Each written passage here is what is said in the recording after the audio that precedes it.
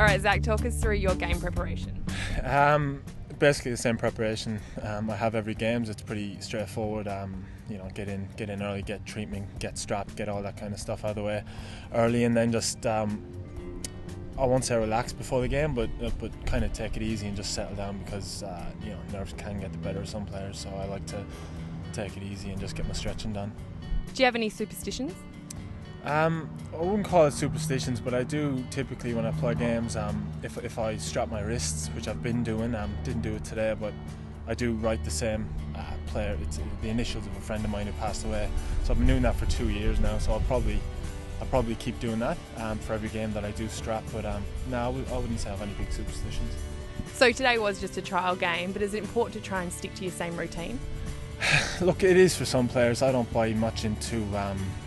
I wouldn't get too in my head about doing the same thing in the same order. So, yeah, look, for some guys, I know some guys like to listen to music and do everything, in the same order. But I'll just get in and relax and try and get things down.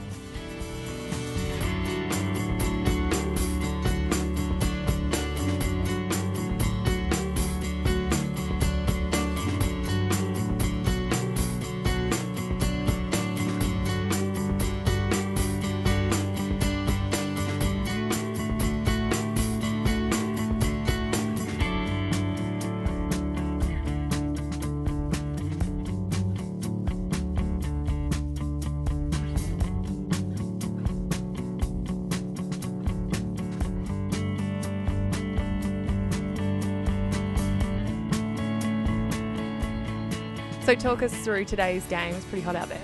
Yeah, it was pretty hot, and obviously it doesn't go too well with me.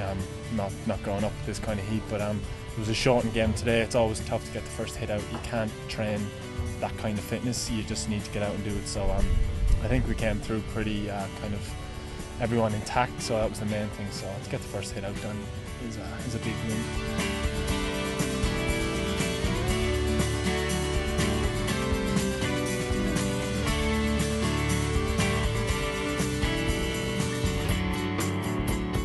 So Mick didn't coach one team specifically, but he obviously had a fair bit of influence over half-time.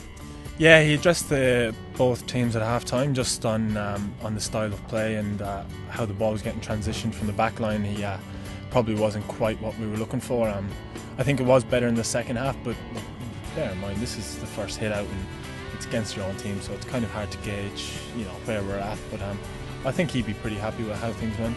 Got another trial game again next Friday. Is there anything that the coaches are specifically asking you to work on throughout the pre-season? So he hasn't. Mick's big on players being able to play, several kind of roles for the team. So I want to be able to move more onto the wing and add that string to my ball because it does give you a better chance of being selected if you can kind of help the team out in more than one area.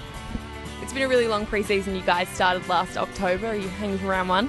Yeah, we sure are. Look, it seems like a long time ago we were in Arizona and doing all that kind of tough training, and even since since the Christmas breakup, it seems like a long time training. So we're all just excited about playing games and can't get to round one quick enough.